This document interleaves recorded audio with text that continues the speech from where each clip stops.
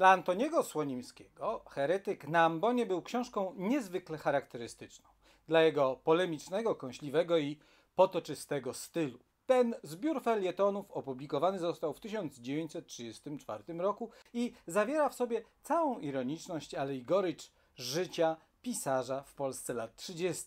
Prezentowane wydanie to oczywiście pierwodruk. Słonimski pochodził z zasymilowanej rodziny żydowskiej o tradycjach naukowych i literacko-wolnomyślicielskich. Był inicjatorem i współzałożycielem kabaretu literackiego pod Pikadorem, a także współtwórcą Skamandra. W latach 1924-39 stale współpracował z wiadomościami literackimi, gdzie ogłaszał m.in. recenzje teatralne i felietony. Od 1939 roku znalazł się na emigracji, początkowo w Paryżu, a od 1940 roku w Londynie. Ale w 1951 roku powrócił do kraju. Był m.in. prezesem Związku Literatów Polskich. Później obrał postawę konsekwentnej niezależności. Występował w obronie swobód twórczych i politycznych jako inicjator i sygnatariusz listu 34 w 1964 roku, czy jako uczestnik protestu przeciwko zmianom w konstytucji PRL-u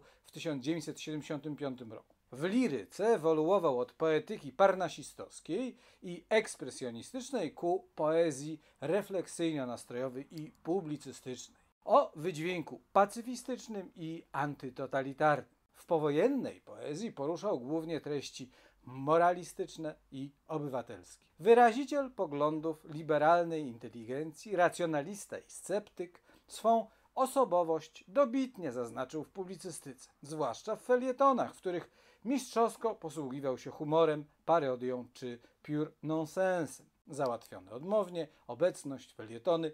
Napisał też utwory dramatyczne, Wieża Babel, Murzyn Warszawski, czy powieść fantastyczną Torpeda Czasu oraz tom Alfabet Wspomnień. Zapraszamy na stronę www.atticus.pl do działów Książki i inne obiekty polskie do 1945 roku, Literatura piękna polska, pierwodruki oraz edycje znanych ilustratorów.